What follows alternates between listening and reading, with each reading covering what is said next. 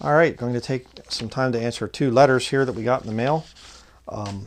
Some people I can answer back through email. Some people I think it's best sometimes for me to answer questions that they ask because other people ask the same questions. And it would be something that I can, if I just answer them, then other people that are asking the same questions, then they're asking me the same thing and I have to answer each person individually. Whereas if I can just kind of do it corporately, well, then it works out better that way. I'm not going to be sharing any thing here.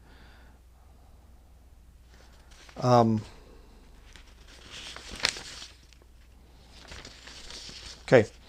Dear Brother Denlinger, it is a pleasure to make your acquaintance, brother. My name is A, and I live in the mountains of someplace in M, Pennsylvania.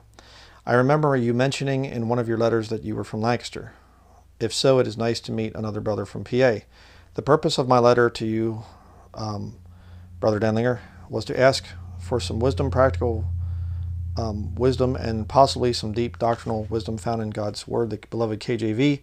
Anyway, down to business. My first question is, number 1, in your video about video games, which, thank the Lord, I don't care to play anymore, you were talking about homesteading and shelty book you had, Shacks and Shanties. Could you possibly recommend any more books on homesteading, living, livestock keeping, off-grid living that you think would help a skillless man like myself learn how better to live off the land? I live in the woods and have access to a large yard, timber, and even a freshwater spring if I need it. Gotta love PA, right? But I don't really know how to utilize all these wonderful surroundings God has graciously provided me. Any insights you would have would be greatly appreciated. Yeah. Sorry if I'm stumbling around a little bit. Sometimes, reading people's, handwritten letters, it's, I mess up on some of the words, but, yeah, the Shelter, Shacks, and Shanties is kind of an old classic one, but there's One Man's Wilderness. Dick Prenicky went up to Alaska and built a cabin up there. Foxfire books are pretty good. There's a lot of books out there on the thing of off-grid living, and you can study into that stuff and whatever else. There's some good stuff on YouTube that you can watch on off-grid living. It's something that's going to take years to perfect. Even if you are an expert off-gridder and you know how to do everything out there, which nobody knows that, but even if you were conceivably that way, you still have to move to a property or get to know a property, and it takes on average about 9 years to really get to know that property. Going through different winters. This year was really hard. Last year wasn't that bad. How did you do with firewood? Well, we ran out the one year and we had an excess of it the other year, and so every year after that I went from having 6 cords of firewood to 8 cords of firewood just to be safe and having extra, and I started to do my firewood at a different time. And you have to learn to live off the land is what I'm saying. Does your spring that you mentioned, does it stay active year round, or does it dry up in the summer months? What do you do about that? How do you get water in other ways? It's a huge amount of study that you have to do yourself, and I can't instruct you how to do that. It depends on the land that you're in. A lot of things that you can learn. Now for my second question. A little backstory first. I've been studying my Bible for close to 2 years now. I consider myself to be an illegitimate student of Dr. Ruckman's, and with the help of the Bible Baptist bookstore, I have assembled what I call the PBI homeschool course, which is a collection of all Dr. Ruckman's commentaries, doctrinal books, audio studies, his book on manuscript evidence, as well as Sister Ripplinger's New Age Bible versions, etc. Basically everything for a real KJV Bible education. However, while studying through the book of Revelation, using the audiobook after the commentary, Dr. Ruckman was talking with the class and said something along the lines of, when you get out there preaching and teaching, don't start telling them about angels and blood-sucking angels coming out of Jupiter. Unfortunately, Dr. Ruckman didn't elaborate any more on that. So, brother, my next question is, what is the biblical significance of Jupiter in the Bible? I know it has something to do with the devil Antichrist. Jupiter has one eye as well the Antichrist. But that's all I know. Brother, this has been bugging me for over a year, and I really want to find some answers Is there any biblical insight you could share with me on this? I really want to know. Something I have not studied, honestly. When it comes to being a Bible-believing Christian, you'll see that there are some things in the scriptures which point to other things outside of the scriptures where you say, I wonder if there's a connection between the two. Oh, that's really interesting how the Lord set that whole thing up. And you can make comments on that, that's fine, but you have to be careful not to start teaching it as doctrine. All right, that's where Gene Kim especially, Clickbait Kim, he gets really mixed up in that, and he's trying to teach stuff. He puts out a lot of stuff that Ruckman just taught as kind of an interesting connection, but don't teach this stuff doctrinally. Well, Gene Kim just comes out and he's, Clickbait Kim and marketing his videos and things, trying to make merchandise of God's word. He's greedy of filthy lucre. That's why he puts out all that stuff. That's what Peter Ruckman was saying. Don't go after a lot of the really weird stuff, just preach doctrine. You say, well, you won't get much of a following. That's the whole point. Okay? God will prosper a man and move the man along at the right time and whatever else.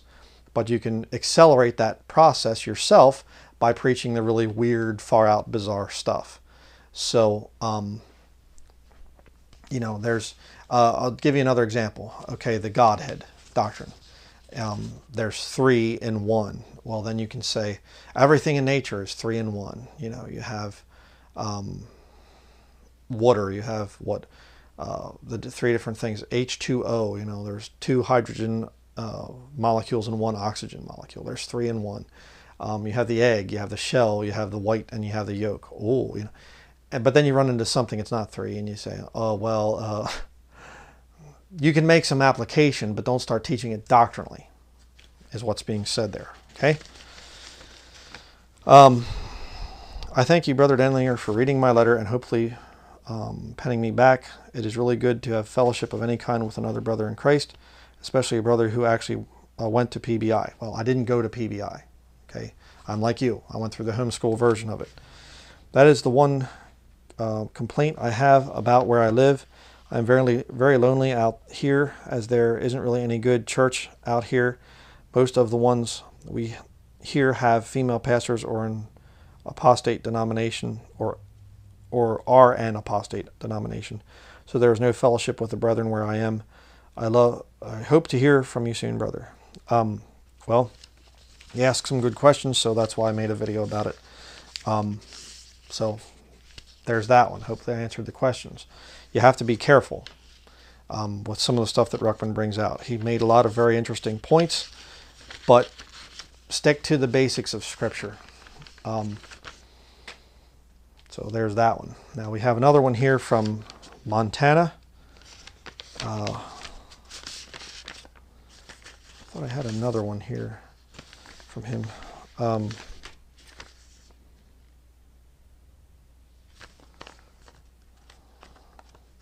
That's not the one I was looking about. Okay, give me 1 minute and I will be right back.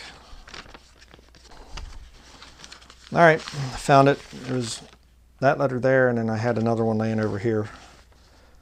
I get a lot of letters in, so things get kind of mixed up at times.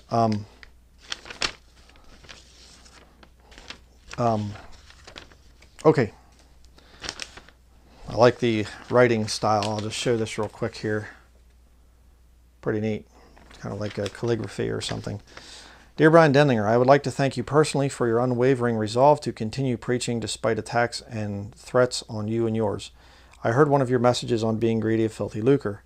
What then is the mammon of unrighteousness? Also, okay, I'll stop right there. Mammon of unrighteousness is just basically saying the way that rich people, they love money and they go out and they try to get rich and whatever else, and they do unrighteous things to get rich. That's what it's talking about. Similar to filthy lucre. Also, how can eating of meat be done if the commandment tells thou shalt not kill? The Bible in the New Testament talks about thou shalt do no murder. Okay, it's talking thou shalt not kill. If you wanted to say that, well, you have to kill plants too. So that's kind of an issue. For you to eat, you have to kill something. All right, for the most part. There, I realize you could get berries off of a tree or something. You aren't killing the tree, but you're eating the berry and whatever. You could make that argument. But if you're cutting down most vegetables, well, you're killing them. Well, it's not the sense of murdering. That's what the commandment is about there. The ant that provideth meat in summer, and the man that roasteth meat, not taken in hunting. This is hard to comprehend. In Proverbs, it's talking about that, and it's basically saying about how that the ant is one that's stores up for the winter and things, and that's a smart thing to do. We've kind of gotten away from it because of the convenience factor of grocery stores and refrigeration, but it's a really good thing to get into, seasonal eating of foods and storing up certain foods for the winter. It's a good thing. That's the thing about the ant there. But when you have a man that kills an animal, you shouldn't be killing animals unless you're going to eat it. Now, obviously, if there's some kind of a, raccoon or something that's getting in your trash cans and you go shoot the thing, well, I don't think you really want to eat a raccoon. I mean, if things get really desperate, maybe, but things that eat garbage or meat, you really don't want to eat those animals. It's, I'll just tell a story. We used to have squirrel problems down at the house where I grew up in Ronks, Pennsylvania, and my childhood home, and we had a lot of squirrels, and I'd be out there shooting them all the time.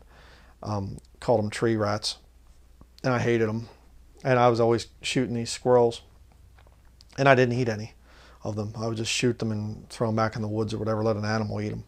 That was stupid. I shouldn't have done that. That was a lot of good meat that I wasted over the years. I don't do that anymore. Okay, I'm just looking here. Okay, he just says some things about, support of the ministry there, so I don't have to read that part there.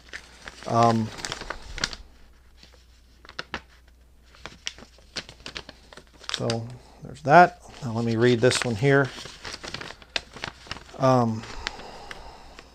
Dear Brian Denlinger, is it easy to follow Scripture after the years of your ministry, or did it get harder to obey the law?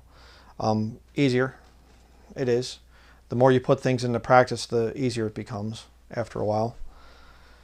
How am I still sinning after all my efforts, why is my heart so vile? Because that's just the nature of man.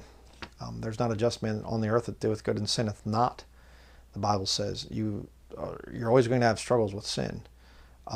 As good as you can get and whatever else, you always have to be aware of the fact of temptation coming in. So, that's the whole point of living a righteous life, a life of repentance. Every day it's a fight. You just have to get into fighting and enjoy the fight, enjoy the war.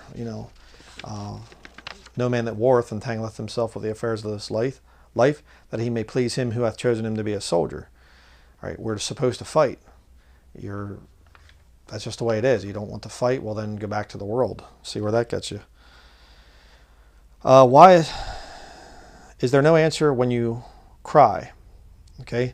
Well, sometimes you will weep before the Lord and you will need an answer to prayer, and for whatever reason, He just says no. The last couple of days I've been a little bit out of it because allergies are really bad right now. Pollen is really bad.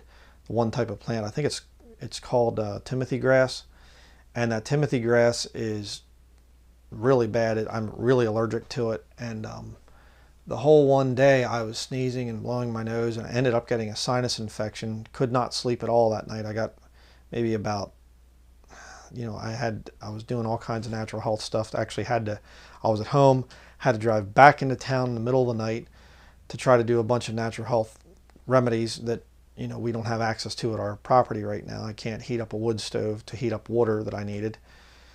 And so I was up most of the night, and I did get a little tiny bit of sleep, maybe a couple hours, but that was it, and just really out of it all day. Yesterday I was really out of it.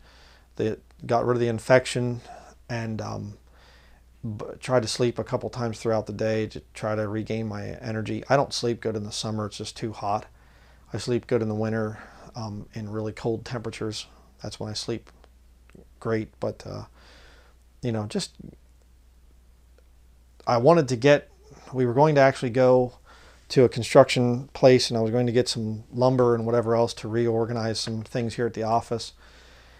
And I got just really, I can't really call it sick because it's just allergies, but you know, I got really messed up and just destroyed my plans. And it was really upsetting to me because I wanted to get things done around here. But the Lord had a reason. He did. And I was praying, and Lord, I'm sorry, I wanted to get this done and whatever. And I was very upset about that. But he had a reason. There could have been some kind of an accident there. He could be setting up some kind of divine appointment for me when I go. And you have to remember that. Sometimes you'll cry and you'll pray and you'll, Lord, I don't understand. Why are you doing this? I don't get it. Well, he knows. He understands why. He has it timed out. Also, what profit hath the youth in this world if we cannot do ministry? You can do ministry. I'm just simply saying in my different studies, you have to be careful about full-time ministry. Full-time ministry is not for younger men. I don't believe that for 1 second. You should be out learning to work with your hands. And you can do ministry while you're in that, by the way. You can minister to people. The ministry of reconciliation is given to every Christian. But what I'm saying is being a man that's an elder. That's called elder for a reason. Okay, you should be older. You know what I mean? Truth and goods increase, yet why is my heart always mourning? How can I prepare for the dim future? You can prepare for the dim future by thinking about the good future that comes after that. Okay? If goods and things increase and things are getting better for you, then say, well, thank you, Lord. Thank you for this blessing of today. If it gets taken from me tomorrow, well, at least I had it for today. Great, wonderful. Hey, what happens if America gets invaded and there's troops marching down the streets and we're taken off to camp someplace to be executed? Well, then we get to go home to be with the Lord. You see? Whatever happens in our lives, we are the Lord's. We're His property. And you have to think about eternity sometimes. If your current state of affairs is really bad, remember, well, at least I have heaven to look forward to if you're saved. If you're not saved, well then, yeah, things are really bad. But, you know, every Christian goes through hard times. Every single one of us. There's no such thing as a Christian that goes through, just doesn't go through anything. So please be encouraged about that. I think this is the other one I was looking for here. One more to do.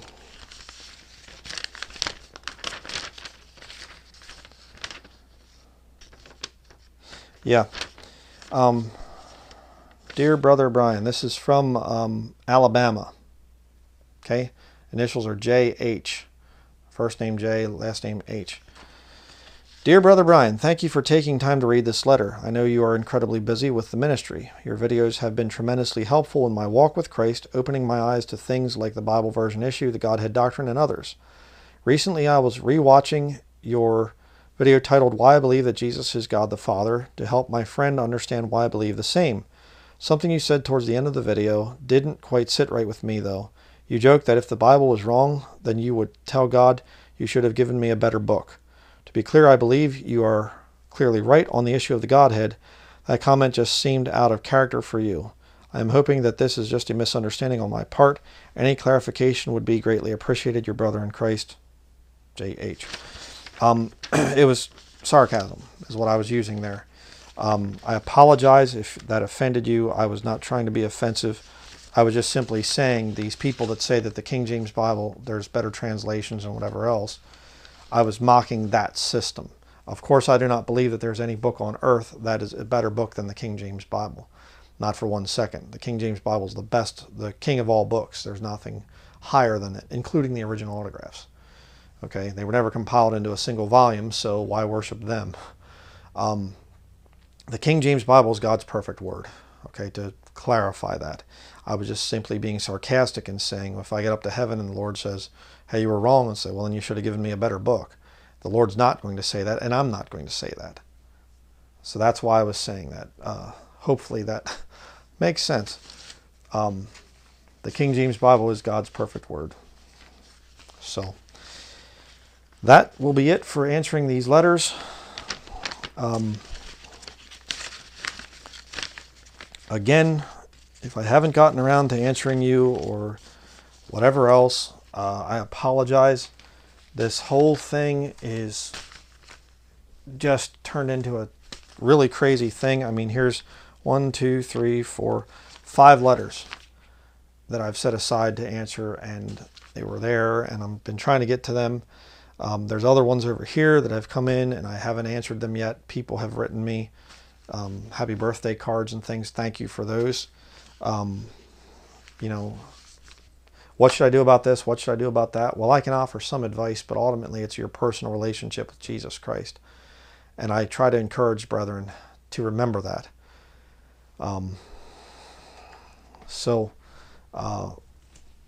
You know, I will say this one more time for the record. I've had people send me letters and they say, please call me, and they give me their phone number. I can't do that. This is King James Video Ministries. I try to make videos for the body of Christ to watch, and for lost people to watch and get saved and understand what the Bible really teaches. The truths that you will never be told in a church building. That's what this ministry is. I am not into phone counseling. I cannot do letter writing, pen pal stuff back and forth with people. I get contacted by hundreds of people, thousands, you know, maybe sometimes in a year. I don't even know. I can't keep track of it all. I'm also a husband and a father, homeschooling my son. We both take turns with it. There's some things my wife does, homeschooling our son. There's some things I do. We also live off grid. There's all the duties of homesteading, and I repair my vehicles as much as I can myself. There's a lot to do. We have construction things, firewood to do, you know, wild foraging, you know, for berries, which helps us to keep our grocery bills low and keeps our health up where it needs to be. So please understand that. I do not give out my phone number, and I do not have a email address, because back when I was doing that, I was spending, you know, 7-8 hours a day answering people's emails, and I was getting nowhere, and I can't do that. I have to provide for my own, and if I don't, then the Bible says I've denied the faith and I'm worse than an infidel, and I don't want to be that. So hopefully that answers your questions.